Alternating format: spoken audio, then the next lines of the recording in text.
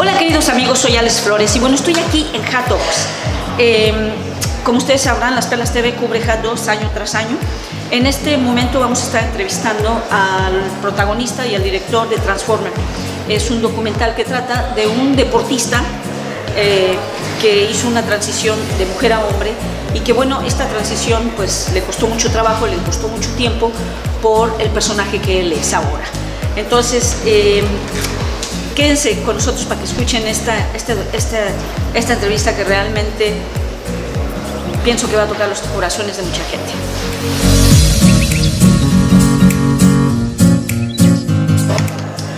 Well, audience, I'm so excited, but like you just have no idea. I'm excited. There's Janae Kroc here with me from the documentary Transformer presented at Hotdocs. Right now, go get tickets because for sure you won't find tickets if you just go in the rush line.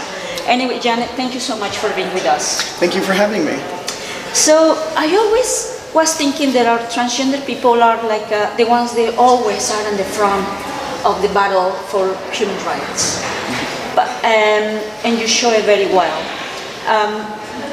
When did you realize that your life was going to be a woman, that you were in the grown body? Yeah, I knew by the time I was 5 or 6 years old that, you know, I had all these feelings. I found myself daydreaming about being a girl all the time, and I didn't understand it. I don't even think I knew what the word transgender meant then, and I didn't even know that other people like me existed. But I knew how I felt, but I also knew already that it wasn't okay to be open about it. I knew that my parents wouldn't be supportive. I knew that I was terrified of what my friends and family would think, and I knew I had to hide it. And then so I grew up with a lot of shame and guilt. And you know, it made growing up very tough because I was hiding so much. But yeah, I knew at a very young age. And when that star came to you and said, "This is it. I'm going to be who I want to be." I think eventually, you know, all of us reach a point in our lives where there's certain things we're battling, and we're like, look, life is too short, and it's time to move forward and be honest about who I am. And for me, looking back, I don't know how in the world I held it in for so long, and I hid it for so long because I'm a very open person naturally. And so by the time, I didn't tell anyone until I was 23, but then I continued to hide everything even after that. It was really in my early 30s when I finally reached a point. My first marriage to my boy's mother was ending, and I just couldn't do it anymore. And it was just really too much, and I'm like, I have to deal with this, and I have to figure out who I am and what all this means. So really that was a little over a decade ago. So it's been probably 10 to 12 years that I've been evolving and just trying to be open and honest with myself and like, who am I? What makes me happy? What do I want from life? And yeah, so it's been a process. It hasn't been easy, but it's been well worth it.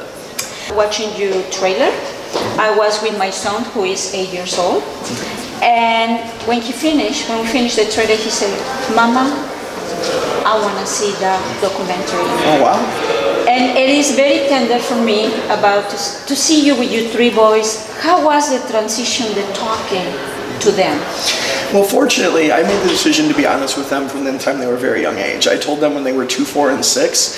It was very important to me to be open and honest to them, and a lot, you know, some people, their mom didn't think it was a good idea. She thought it would be too hard on them, but I was like, no, it's the right thing to do. I said, she described it as, it will mess them up. And I said, no, what's going to mess them up is if I hide it from them and lie to them for a really long period of time, eventually they're going to find out, and then they're going to wonder why didn't you tell us? Why didn't you share this with us? If it's nothing to be ashamed of, why would you hide it?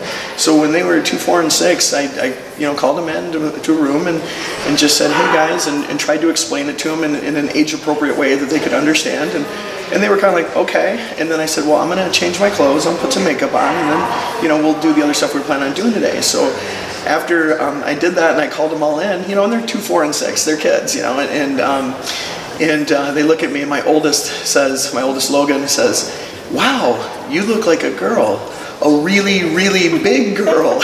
And we all busted out laughing, and they just went back to playing. And so for their whole lives, they've known exactly who I am, and that's built a really special bond between us and a trust, because they knew if I shared this with them, there was nothing I would hide from them. So they knew they could trust me. They knew I would always be open and honest, and that's really helped create the special bond that we have. And now you're full Janae? with them and with the society and your full Yeah, I would say, you know, my gender's still somewhat fluid. I mean, some days I present a little more masculine, some days I can be extremely feminine. But But yeah, I mean, even now I blur the lines. I really don't try to think of things in male and female anymore, masculine, feminine. I just try to think about what's me, what makes me happy, what makes me feel good. In the days I feel like being a little bit more masculine, that's fine. In the days I'm ultra girly, that's fine too. But I definitely blur those lines, and I try not to, try to put, because for so many years I struggled to put myself in a box. Well, I would say, well, I like weightlifting and I love sports and I do all of these things. That, that makes me a boy, and well, I love makeup and I love fashion. Well, that makes me a girl. No, and that's the wrong way to look at everything, because all of us are masculine and feminine. All of us have, various interests, and we're all unique. So really, it's just about being you. It's not about being what society tries to tell us to be. And now, one of the things I want to know, I saw your documentary. You want to focus on being an activist. As you know, we have issues in North America, like, but I always say, for example, in Mexico, we have a genocide of transgender women.